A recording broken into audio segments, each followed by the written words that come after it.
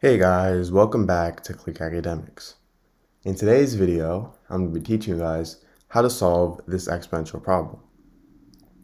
And make sure to stick to the end of the problem where I have 3 bonus problems that are similar to this one, which you guys can try to solve.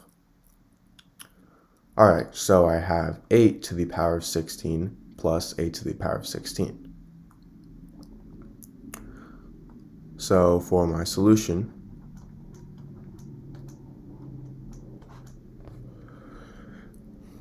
eight here, this is the same thing as 2 to the power of 3. So now, if I go ahead and substitute in 2 to the power of 3 for 8, I get 2 to the power of 3 to the power of 16 plus 2 to the power of 3 to the power of 16. So now, if I have something in the form a to the power of m to the power of n, this is the same thing as a to the power of m times n. So these two simply just multiply. So in this case, I have 2 to the power of 3 to the power of 16. So we can think of a as 2, m as 3, and n as 16. So this would be equal to a to the power of m times n. So 2 to the power of 3 times 16, and 3 times 16 is equal to 48. So now I have, 2 to the power of 48. So now I have 2 to the power of 48 plus 2 to the power of 48. So now from here, if I factor out 2 to the power of 48, I get 2 to the power of 48 times 1 plus 1, because 2 to the power of 48 divided by 2 to the power of 48 is 1. Now 1 plus 1, that's equal to 2. So now I have 2 to the power of 48 times 2. Now 2 here, this is the same thing as 2 to the power of 1. And now if I have something in the form a to the power of m times a to the power of n, this is equal to a to the power of m plus n. So 2 to the power of 48 times 2 to the power of 1, this is equal to 2 to the power of 48 plus 1, which is equal to 2 to the power of 49. So this is my answer. Alright, so I have 3 to the power of x plus 3 to the power of x plus 3 to the power of x is equal to 1.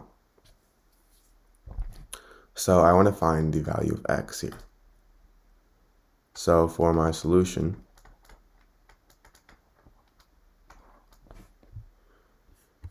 first start with 3 to the power of x plus 3 to the power of x plus 3 to the power of x is equal to 1. Now the first thing I'm going to do is, for my left-hand side, I'm going to factor out 3 to the power of x. So now I have 3 to the power of x times 1 plus 1 plus 1 is equal to 1. Now if I simplify what's in the parentheses, I get 3 to the power of x times 3 is equal to 1.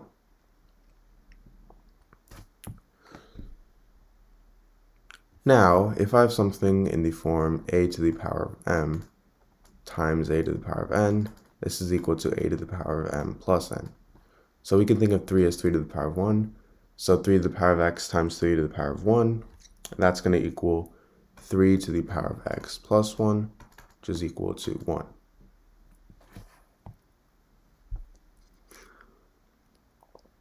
So now, anything to the power of 0 is actually equal to 1.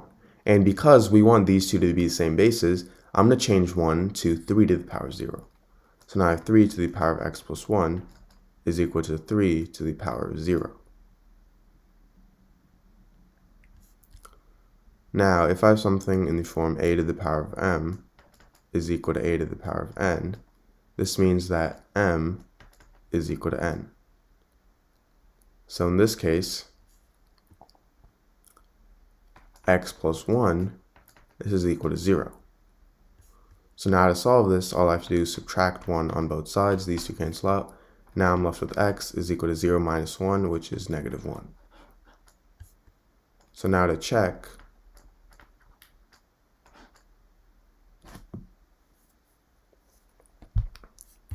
I have 3 to the power of x plus 3 to the power of x plus 3 to the power of x is equal to 1. So now if x equals negative 1, I have 3 to the power of negative 1 plus 3 to the power of negative 1 plus 3 to the power of negative 1 is equal to 1. Now if I have something in the form a to the power of negative n, this is the same thing as 1 over a to the power of n. So 3 to the power of negative 1, that's going to equal 1 over 3 plus 1 over 3 plus 1 over 3, which is equal to 1.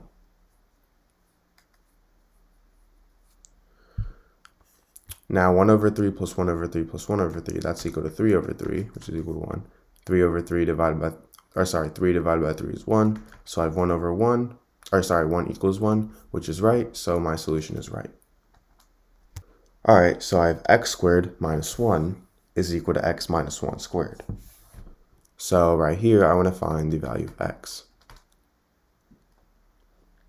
So for my solution,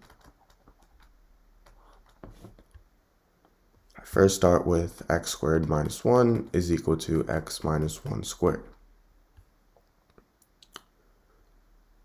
Now, x squared minus 1, this is the same thing as x squared minus 1 squared, because 1 is the same thing as 1 squared. So now I have x squared minus 1 squared is equal to x minus 1 squared. Now, if I have something in the form a squared minus b squared, this is equal to a plus b times a minus b. So in this case, x squared minus 1 squared, this is going to equal x minus 1 times x plus 1.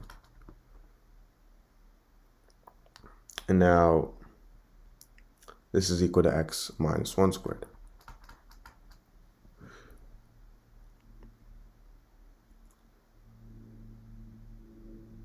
Now, x minus 1 squared, this is the same thing as x minus 1 times x minus 1, because it's just x minus 1 twice.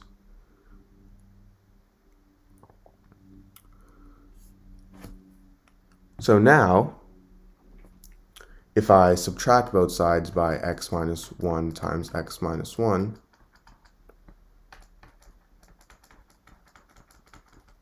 I get x minus 1 times x plus 1 minus x minus 1 times x minus 1 is equal to 0.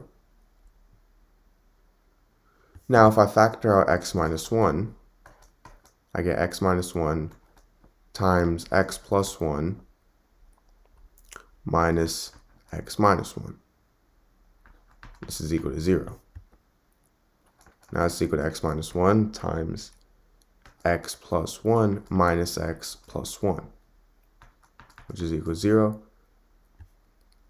Now these two x's cancel out, and I'm left with 1 plus 1, which is equal to 2. So I have x minus 1 times 2 is equal to 0. Now if I divide both sides by 2, these two cancel out, so I'm left with x minus 1 is equal to 0. So now if I simply add 1 on both sides, I get x is equal to 1. So this is my answer.